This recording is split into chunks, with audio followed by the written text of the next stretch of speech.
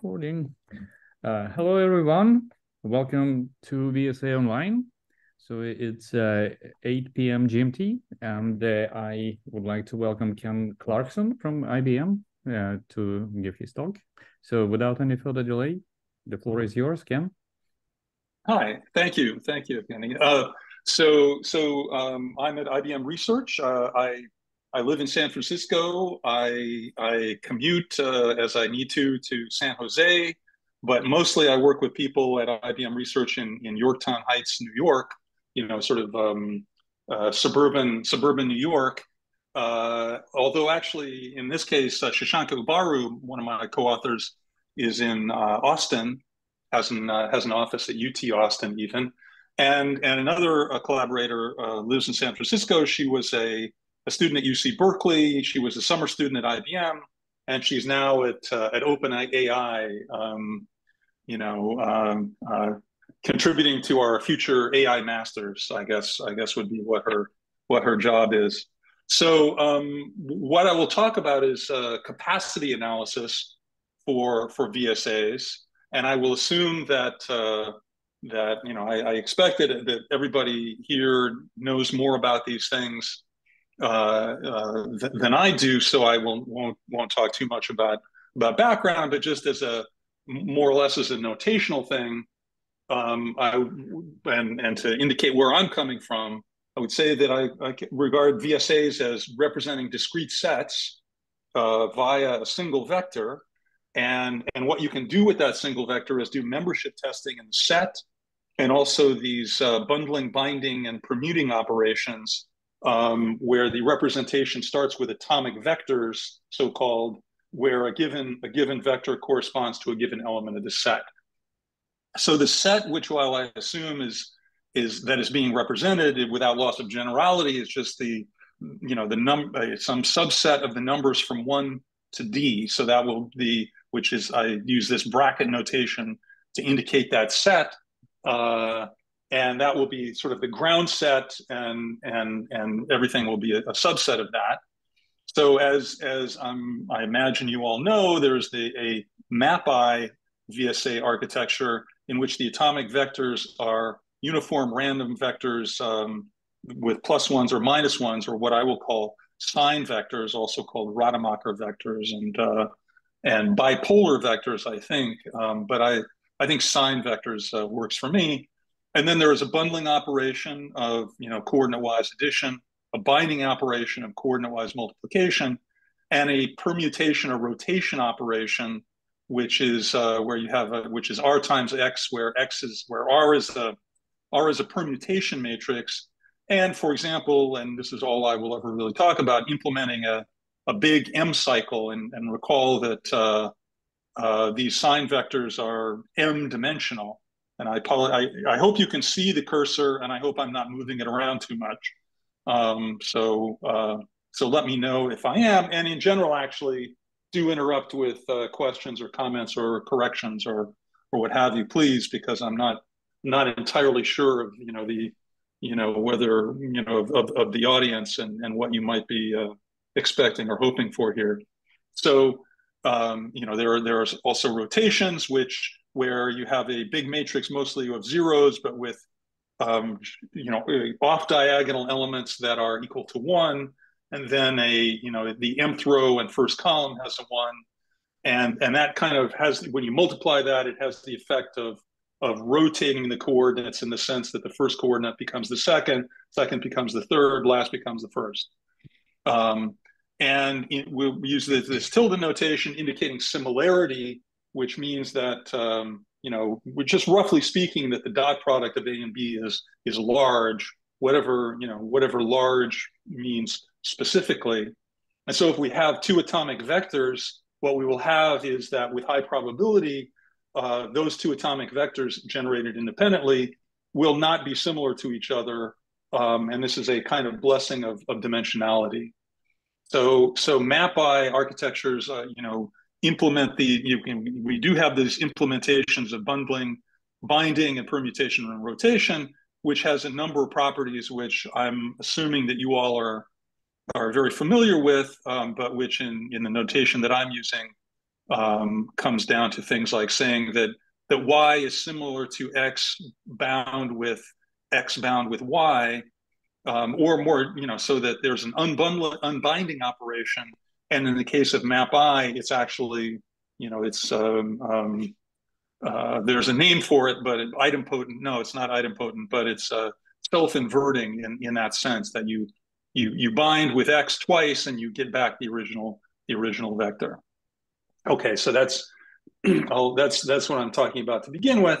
Now, regarding the use of these atomic vectors as kind of building data structures. So for one thing, we could represent a set X, which is a subset of the integers from 1 to d, and in that case, the bundle just becomes the sum of the over J in the set X of the atomic vectors associated with J. So that would be S sub J. So we have these d atomic vectors that are all, again, sign vectors, and we bundle them all together to get a representation of X. We insert some integer k into X by bundling sk with the representation of X, and then we check for membership in X by checking for the similarity of Sj with S of X. So that in a very brief nutshell is we have a data structure. It's a vector. We use that vector to insert members into a set, and then we can check membership in that set using that representation. Sorry, was there something or no? Or no? Okay. Please. No, everything's fine. Sorry. Okay. So we can also represent a set of subsets, and here we look at a set of unordered subsets of 1 to d of size n.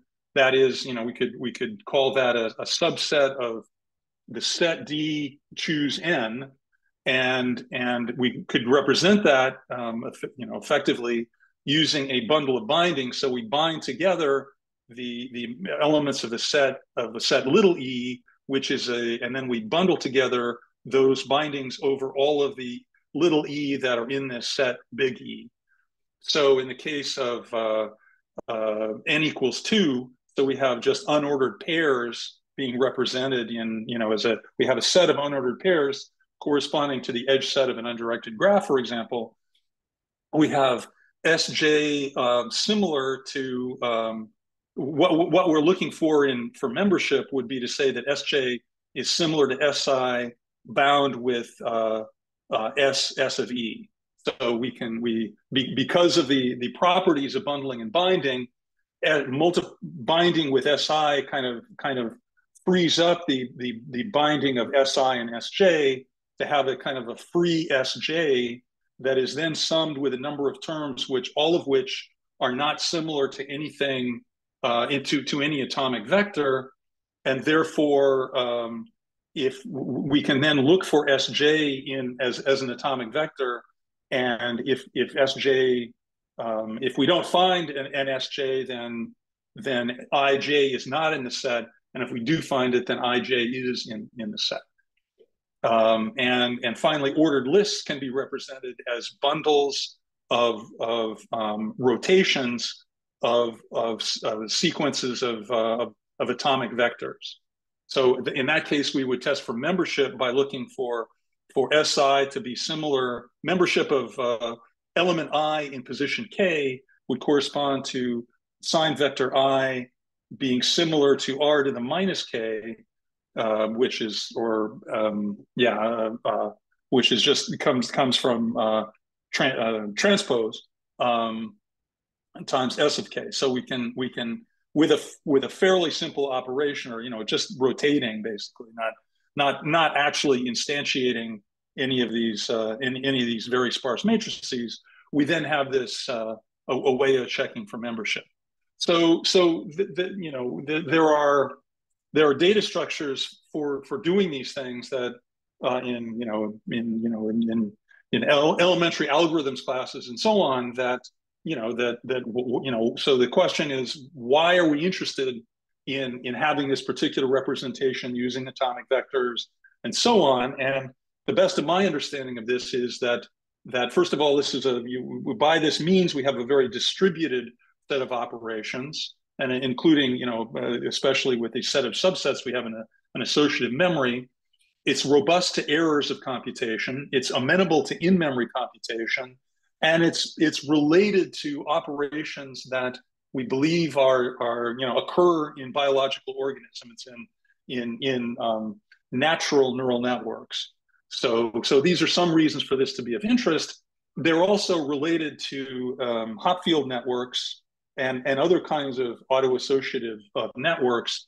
And just incidentally, I will mention, because I did some time designing wireless base stations, the technique of using this kind of approximate orthogonality or lack of similarity of random vectors in high dimension has also been used in spread spectrum wireless. In the phone that you have in your pocket, they're doing that kind of operation there. So just as a point of interest. So any questions at this point? I'm assuming at this point that I bored you with things you already know about, if putting them in odd notation. So okay. So the observation that is not quite novel to this work, the work of Thomas, Dasgupta, and Rosing, is, this is basically a follow-up to their work in various directions. But a particular point of view which is helpful here is that we can regard what VSAs do actually as dimensionality reduction. And I did actually have a conceptual problem here, in the sense that VSAs are very often mentioned in the context of hyperdimensional and big vectors, and and so on. But if we think of it as that we're starting out with characteristic vectors of a set, then what we're doing, as I will show formally, or indicate formally, is we're actually doing dimensionality reduction on those characteristic vectors.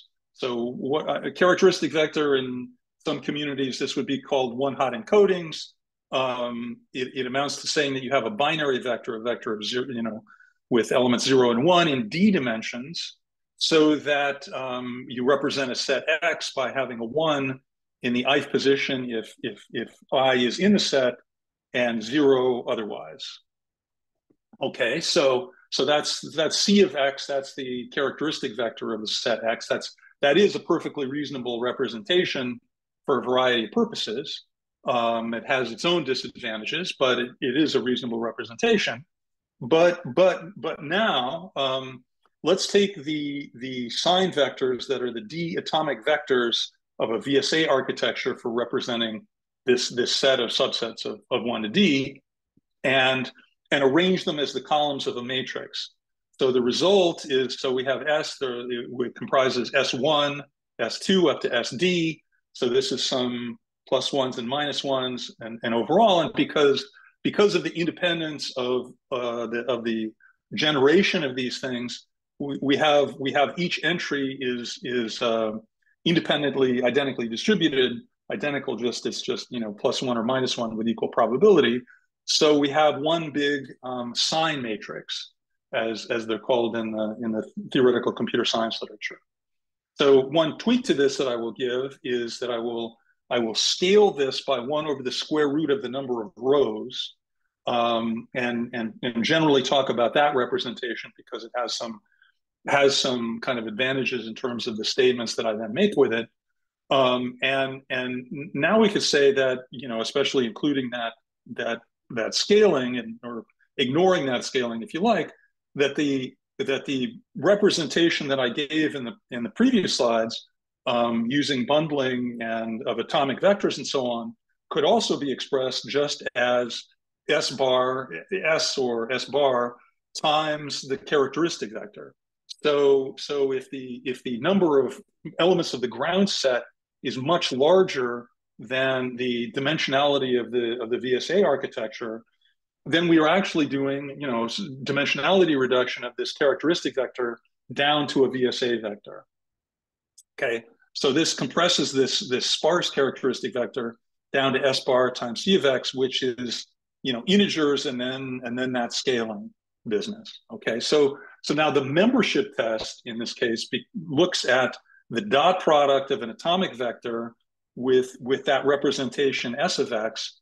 And again, I just don't there is those scalings there that I put in, but we could regard this as S bar, this atomic vector. We could call it S bar times the ith natural basis vector E sub I, the one hot encoding of I, and the dot product. We take it's the transpose of this atomic vector or sketch of EI times this representation or sketch of the characteristic vector.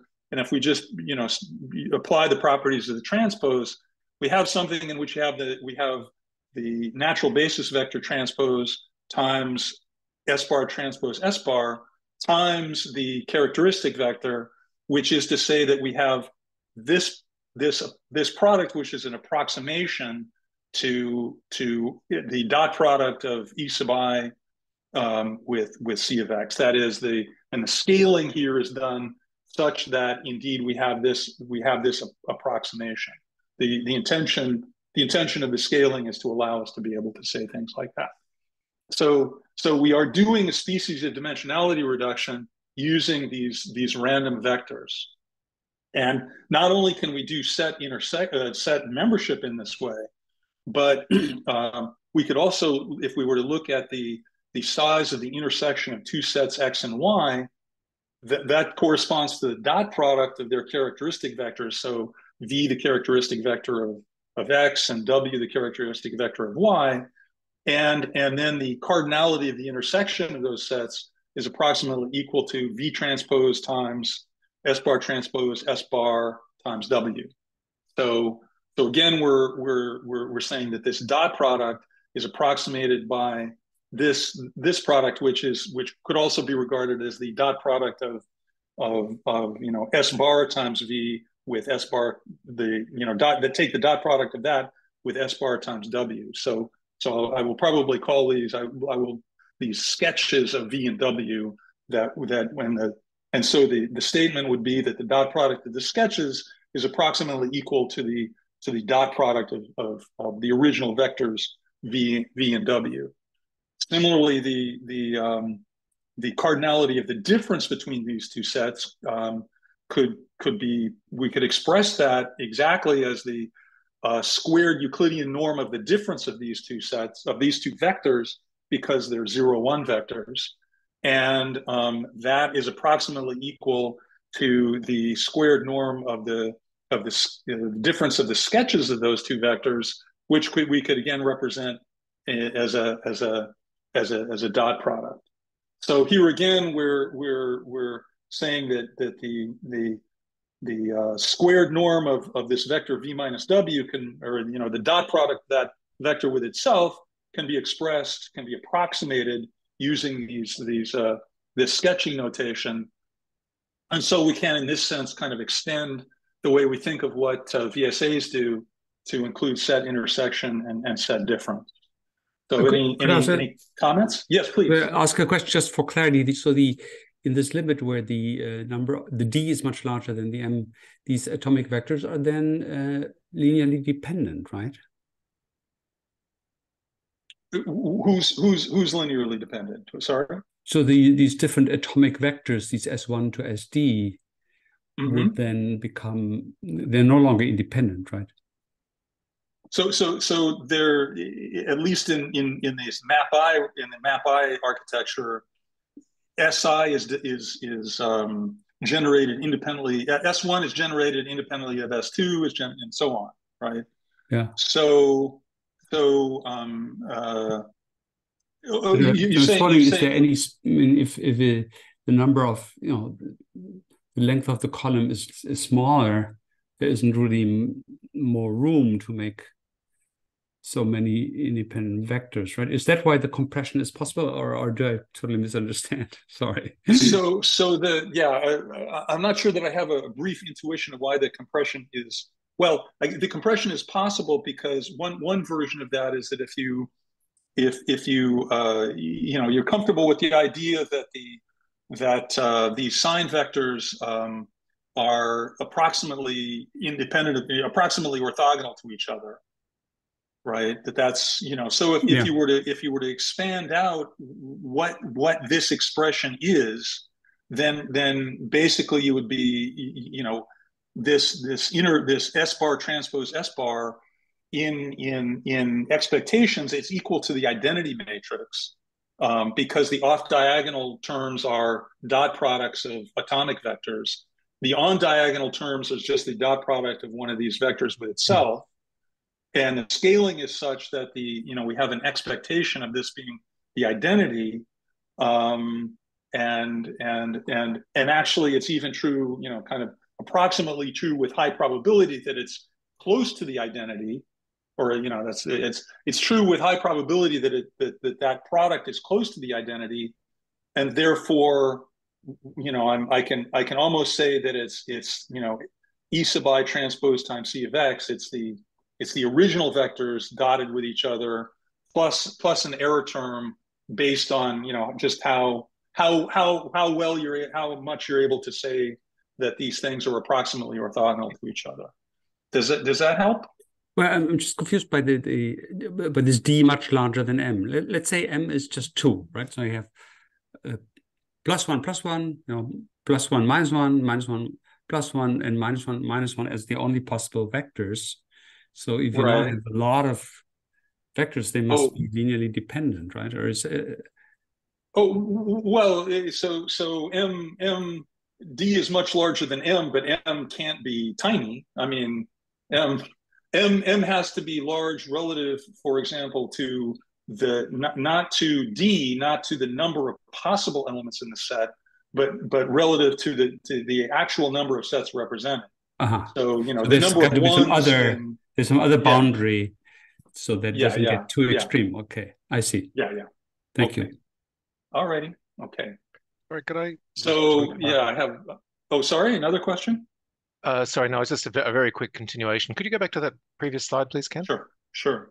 But just concentrating on that graph. So then the interpretation you're saying with that M by D matrix there is that the M is what we would normally call the dimensionality of the hypervectors. So the columns are our hypervectors.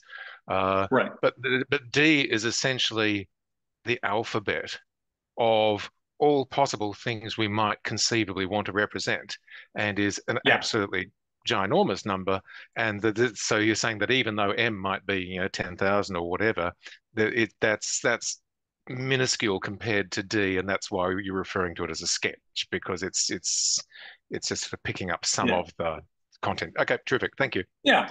And as I said, I actually had a little bit of a conceptual barrier to that, in the sense that these are hypervectors, these are huge vectors, but still it is possible to regard what they are doing as dimensionality reduction. So and in any actual problem we'd be dealing with, the number of elements of D which would be instantiated and we'd care about would be small. Small in general. Yeah. So Thank the you. possible things you can represent as large, but the actual size of the set you can represent as small. So almost immediately, having put things in these terms, the machinery of that has been around since 1984, due to Johnson and Lindenstrauss, or JL, the random projection lemma, you immediately read out things for analyses of bundling based on that, and so based on JL, what you're able to say is that if M, the hypervector dimension, is large enough, but it doesn't have to be larger than a constant factor times 1 over epsilon squared times the log of 1 over delta, that if you choose that an M that's big enough and roughly that size, then what you're able to say is that the dot product of the sketches is equal to the dot product of the original characteristic vectors plus or minus epsilon times the norm of one characteristic vector times the norm of the other characteristic vector. And this holds with a failure probability at most delta, that is, with probability at least 1 minus delta, you will have this condition holding. Okay, and the plus or minus epsilon, I hope I just will, I hope it's clear what that means. So here the norm, the Euclidean norm of this characteristic vector v is going to be the square root of the size of the set that's being represented. So in terms of getting some accuracy of your estimate, indeed, you know, there will be a dependence on the size of each of the sets being represented, but not so much on D. In fact, I mean, there's no dependence on D in this expression. Okay, so a more classical version of the JL lemma says that is not in terms of sign matrices, the kind of random matrix I've been talking about based on the map-I atomic hypervectors, but rather on a different kind of random matrix, namely that you generate an orthogonal matrix at random. So think of a gigantic random rotation, and then you take a few rows of that rotation, or equivalently, if you were operating on using that to represent a set of points, you would randomly rotate the set of points and then project those points down to a small dimension, down to m dimensions, where m is in this context small. Then in that setting, there is an m which is 1 over epsilon, within a constant factor of 1 over epsilon squared times log 1 over delta, such that if you take O sub m times v and look at the norm of that, squared norm of that, then you're close, within 1 plus or minus epsilon, of the squared norm of that vector v. So this is true for arbitrary vectors v. It's not related to v being characteristic vector or anything. It's just generic, true in general for any given fixed vector v, that if you then generate this random matrix, then you will have this norm preservation property based on this random orthogonal matrix.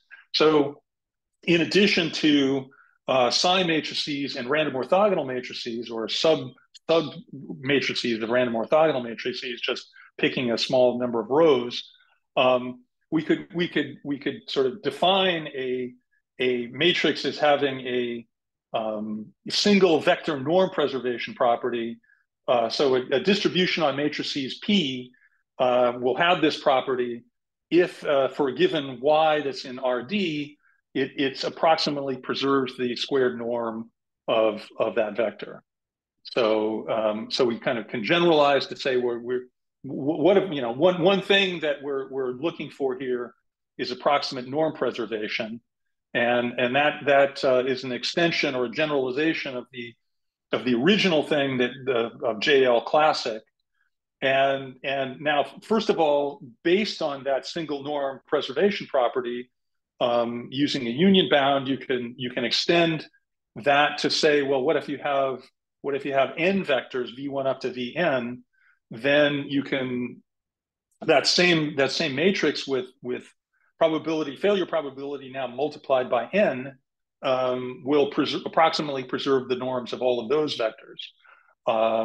And because the dependence on the failure probability is only logarithmic, multiplying the failure probability by n doesn't really mean that you have that, doesn't make you need to have that much bigger a set of hypervectors. And similarly, you could look at, given a set of points, you could look at their pairwise differences and the norms of those, and you with this same matrix distribution, you would then get approximate preservation of their norms with a failure probability which is multiplied by the number of those pairs, which is at most n squared. And again, that doesn't increase the size of the dimension m that's needed by very much. And then another way to say this is you're approximately preserving the pairwise distances of all points in a set. And that's actually the way that the JL lemma is traditionally done. finally, using a little bit of high school analytic geometry, you can express the dot product of two vectors in terms of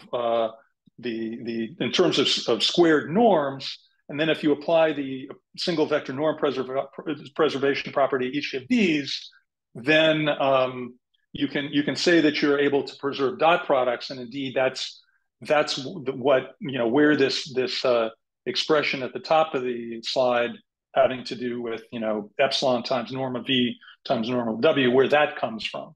So in particular, for if you wanted an additive error which is less than 1 for that dot product of characteristic vectors, which means that you can certainly round because the dot product of characteristic vectors is going to be an integer.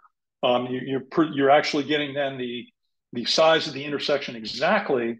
Then in order to do that, you need m, which is going to be equal to the squared Euclidean norm of v, squared Euclidean norm of w, which is to say the cardinality of x, the cardinality of y, times the log of 1 over delta, or within a constant factor of that. Okay, so from that single vector norm preservation property follow a number of properties, all of which lead you to a situation in which you can then state what happens with set difference, set intersection, and certainly also, of course, membership testing. Okay, so that one property implies a lot of useful things, and on the other hand, there are a variety of distributions that are well known to have that property. So if you extend, if you look at the so-called sub-Gaussian random variables, these are random variables which are in some sense as nice as Gaussian random variables, in the sense that they're fairly well concentrated, their tails are not too big, their moments are not too big. Then if you have a matrix of IID sub-Gaussians, then you will also have this single vector norm preservation property, and that includes, of course, Gaussians have that property; they're sub-Gaussian, and this uniform in +1 or -1, the sign matrices have that property, or just uniform in the range -a to a for some real number a would have that property. Perhaps more interesting, at least with respect to bundling, sparse JL would also has this single vector norm preservation property. This is a scheme in which you still have +1s or -1s, but you just sprinkle them randomly into a matrix that's otherwise zero. So you have many fewer. You don't have so many non-zero entries, but based on even so, you still have this single vector norm preservation property, which means that if you were only wanted to do bundling, then you could employ a matrix which is very sparse and still have provably good properties as a result of that. This was also observed by authors which include T is Thomas and D is Dasgupta and R is Rosing and some other folks. So this is not a novel observation, but it's just to say this, you can read this out fairly directly from this, putting things in this setting. Another case here which may be of interest is that what's called FastJL, or one particular version of that, which is the subsampled randomized Hadamard transform, which is to say is a matrix which has the form P times H times D, where D is a diagonal matrix of random +1s or -1s on the diagonal. H is a Hadamard matrix, so it's +1s or -1s, but it's highly structured, and a given entry ij can be, the ijth entry can be read out by doing bit twiddling on the binary representations of I and j, and P, which is applied last in a sense, which simply selects m rows, and it can be just selecting the first m rows, let's say, of this larger matrix. In one computational context, this is interesting because you can multiply by this matrix much faster then you can multiply by a random IID matrix, one of these sub-Gaussian matrices. In the VSA setting, perhaps it's interesting because, at least in the bundling case, you can still, this analysis of bundling, etc., still applies. But it's, the representation is very compact. You don't need to instantiate these atomic vectors. You can kind of recover them fairly directly, and you don't need so many random bits. So sort of the memory requirements of this representation and the computational requirements, I think, are milder. So these all just kind of read out from the observation that what we are doing is sketching. So I perhaps lost you at this point, but any questions or comments? Okay, I'll forge on, and I will, in the interest of time, I will skip the analysis. I will just, if it's, well, I won't quite skip it. If indeed you have a Gaussian matrix, then the property that the sum of Gaussians is Gaussian means that the sketch vector G bar times Y is a vector of Gaussians. And then you're looking at the sum of squares of independent Gaussians, which is a chi-square random variable, which has a well-known analysis.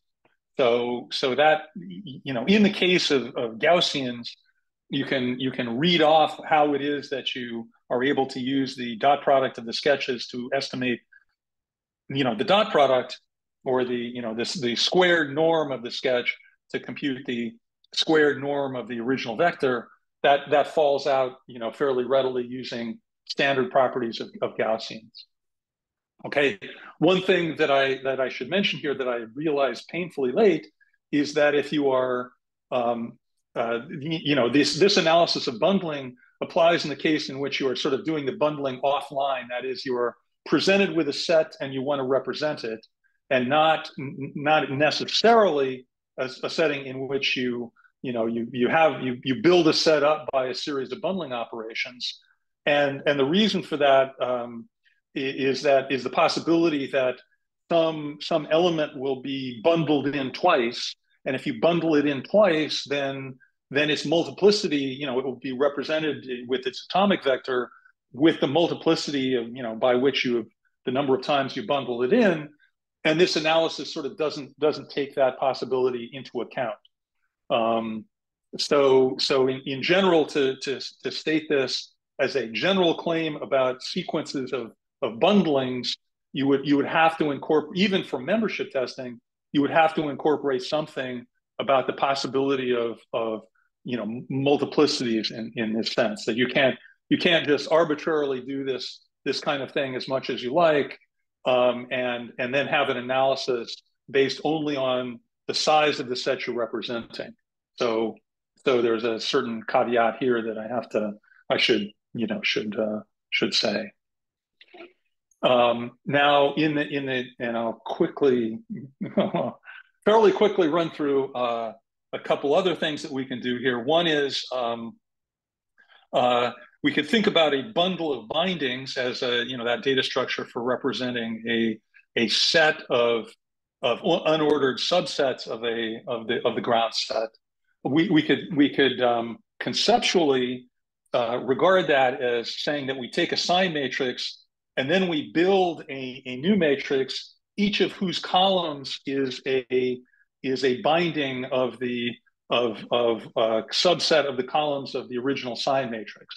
So we have this matrix which has m rows and d choose k columns in order to represent bundlings of k-wise bindings.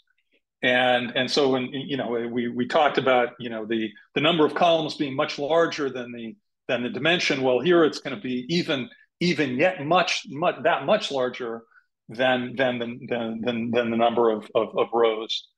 But conceptually, we can put all of those into one big matrix and then have a characteristic vector which is d choose k dimensional of zeros and ones. And then S bar, I'll call it S sup HK, times that gigantic characteristic vector represents that bundle of k-wise bindings of elements. So again, just conceptually, we can put together this gigantic matrix and then say that we are doing dimensionality reduction on this gigantic, even more gigantic characteristic vector.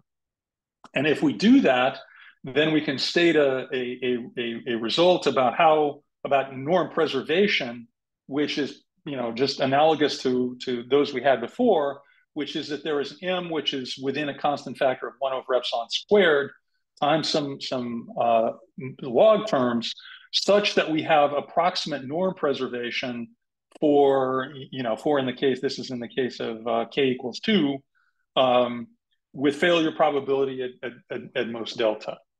So just as before, we have single vector norm preservation, and then various properties of, we can take intersections of bundles of bindings, we can estimate sizes of bundles of bindings, we can do membership testing, and the analyses will follow from this single vector norm preservation property, by virtue of those corollaries. But now in this case, the analysis is non-trivial. Even if you already have the JL lemma in your back pocket, the analysis is non-trivial because the columns of this big matrix are no longer independent of each other. So sign matrices, well, each column is independent of every other column.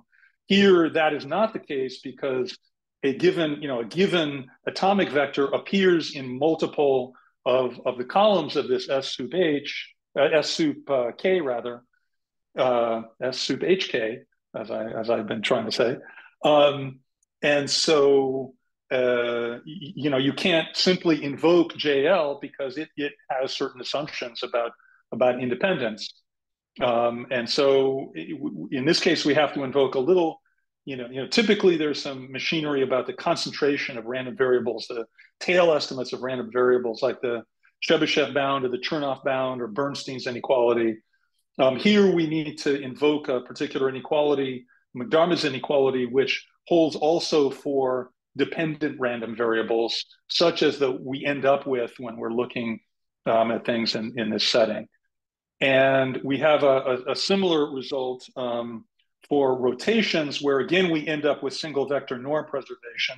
And again, in the interest of time, I will move over this, but the upshot is that you can express this operation of rotation and bundling into one single matrix, and then we show that we have single vector norm preservation, which implies then the conditions that we need.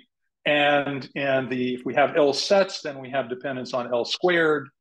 Or if we, what would generally be a better bound, if we know that no element appears more than k times, then we have a dependence on k squared for that. And these are by no means the best possible bounds, and I suspect could be tightened and or indeed observed empirically to be with better results. But again, this is a sort of a non-trivial analysis, again because of the lack of independence, because each vector that we're using, or one atomic vector gets rotated and that becomes another column, and those two vectors are certainly no longer independent of each other. So we have a similar kind of analysis and results for MapI rotations. And finally, something that not finally, actually, well, nearly finally, but something that I want to mention is that's actually a new VSA is, well, first of all, I have an analysis of sort of a redo of a classical analysis for what I was told that by Pensick's group, but the Redwood Institute is actually not that interesting analysis, because it's not kind of in the regime of the most interest for Hopfield networks.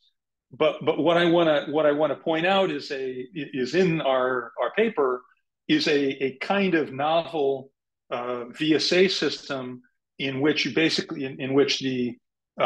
you don't have atomic vectors, you have sort of say atomic matrices. So you take it again involves you have a a characteristic, what will actually be a characteristic vector.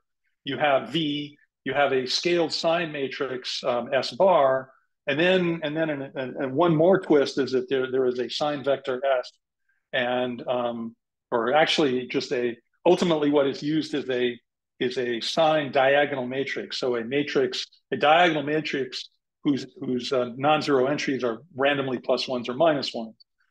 And the theorem that we show is that there is an M for this, which is 1 over epsilon, not 1 over epsilon squared, so that if you look at S bar times the diagonal of V, this characteristic vector, times this diagonal matrix S times S bar transpose, then the squared Frobenius norm of that is within 1 plus or minus epsilon of the squared norm of V. So we have approximate norm preservation in a certain sense for V in this kind of setting in which we are multiplying on left and right by sign matrices. And the M that we need is not 1 over epsilon squared, it's only 1 over epsilon up to these log factors. And the upshot of that is that you could use an M by M matrix to represent as big a set as a map I VSA vector of dimension M squared can represent. So with the tweak of including this diagonal sign matrix, diag of S, we basically have something which operates much like map I VSAs. So I don't have an immediate interesting application of that, just to note that you could continue to use this as a Hopfield network. This doesn't hurt you as a Hopfield network to conclude this particular thing, although at least it doesn't hurt you with respect to the single iteration recovery. Although instead of having a positive definite matrix S bar times S bar transpose, you now have an indefinite matrix, but it's a very well-behaved indefinite matrix in an appropriate sense. So we've called this Hopfield plus or minus because of this plus or minus vector S that we're including, or Hopfield PM, which not to be confused with Hopfield that you use in the evening. So sorry, but and I want to leave time for discussion, but I will just point out that we also have results for map B, and now for map B, life is more difficult with respect to analysis because we can no longer have that linearity that allows us to use the single vector norm preservation property. So we're only able to do analyses of set membership in bundles, and also to some degree for rotations and for bundles of binding. So we have some analysis of map B, certainly not at the same level of generality that we had before. And also, and I don't know that I have too many slides about this. So there is yet another kind of VSA which is, I think, called in the VSA literature BSDC, but which in the algorithms literature is called Bloom filters, in which you represent set elements using sparse binary vectors. And here, the atomic vectors are are zeros and ones, and generated randomly and independently, and you generate them k times, and so you end up with a vector of approximately k, or with the suitable operations exactly k non-zero entries. And so you arrange those vectors, those sparse binary vectors, into D columns, and now you have a sparse binary matrix, which is M by D, and it has entries which are zeros and ones. And a Bloom filter then follows by, if you have a characteristic vector V, you multiply B times V and take the maximum with one, or sorry, the minimum with one. So you clip at one, or you don't do that and you have a counting Bloom filter in which now you have in general integer entries in your vector representation, but you have a completely a linear operation. And we also have an analysis of that, including an analysis for set intersection, and showing how big the sets need to be such that you can do estimation of the sizes of sets of a Bloom filter, estimation of sizes of the intersection of two sets that are represented as Bloom filters. So I think I will skip over that and conclude. So, the initial thing here was just that classic sketching results kind of more or less immediately apply theoretical analyses for MapI operations, and for MapI bundling, and then with some more work, the other MapI operations, there is a connection of MapB bundling to Boolean function analysis. There is a whole literature of the analysis of Boolean functions, and the analysis of bundling to some degree fits into that. It's kind of also related to the analysis of voting, because you're basically, the key question is, what's the probability of a tie when you have a whole bunch of random votes?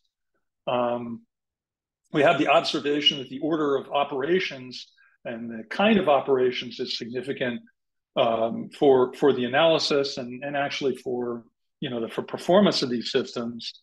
Have a something for Hopfield networks, and have a more general, have a particular new VSA scheme related to Hopfield networks.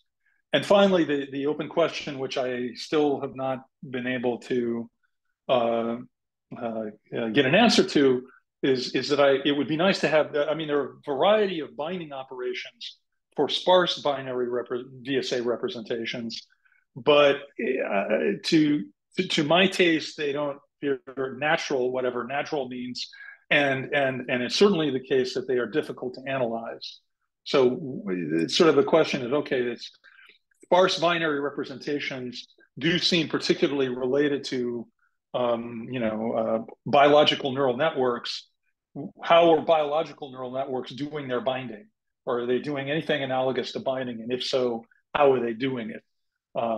Or is there, if forgetting about that connection, is there an efficient way to do a reliable binding operation that's a robust binding operation in that setting? So I apologies for kind of going over and yet not covering everything, but that's life. So I hope that there's time and interest in some questions. Thanks. Thanks very much for your attention. Ken, thank you very much for the great talk indeed. So any questions? So I turn my attention to the audience. Yes, please, Gregor. Hi. So I'm very far from understanding the math. I looked at the papers far beyond what I know. This is sort of a global question. So I understand that the work provides some proofs, so limits that estimate this capacity. Right. Is it also meant to provide a way of how one could actually reduce the computation, that you would use this sign matrix and do the computation with a much lower dimensional representation, or is that not a viable use of this? So I suspect that what I proved is what we proved is upper bounds on how if you have a sketching dimension that's this big, then it's good enough for such and such a quality of computation. There are also lower bounds for JL, saying that you can't get away with anything smaller, at least and have it be entirely reliable. I would say that the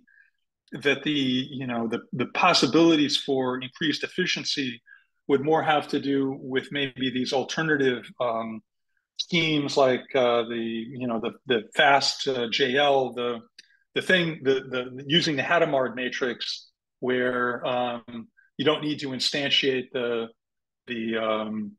atomic vectors. You can kind of generate them very quickly on the fly, and you generate and use them very quickly on the fly.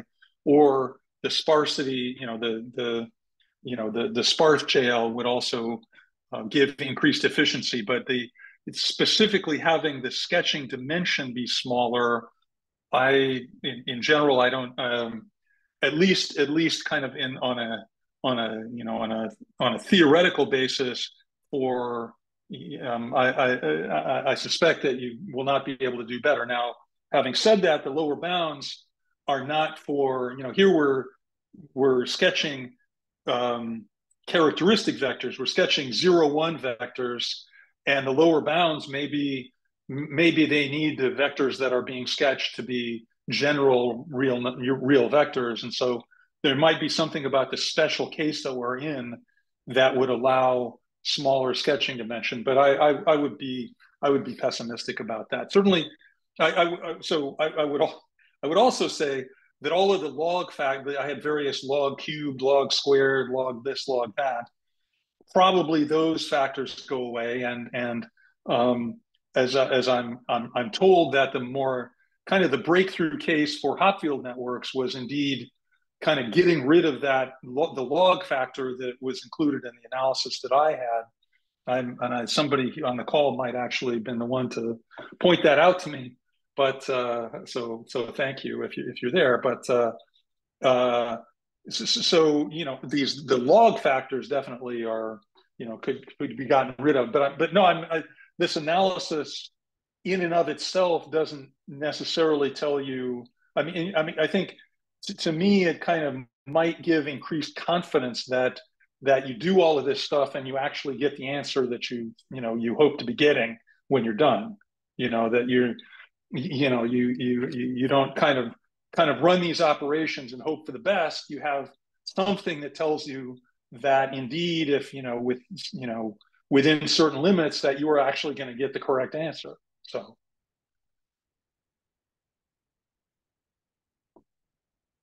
All right. More comments? Questions?